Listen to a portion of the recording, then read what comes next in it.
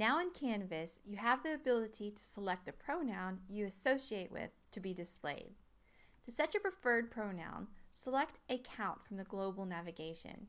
Then you want to go to Settings. You'll now see over on the right-hand side or down below, depending on your screen size, Edit Settings. Go ahead and select Edit Settings. You'll now see where it says Pronouns. There is a drop-down list so you can select the pronoun you prefer, and then just remember to update settings. Now your preferred pronoun will be visible on discussion boards, the People page, and of course, in announcement replies. If you have any questions about Canvas or other academic technologies, please reach out to Educational Technology Services. We look forward to helping you. Thank you and have a great week.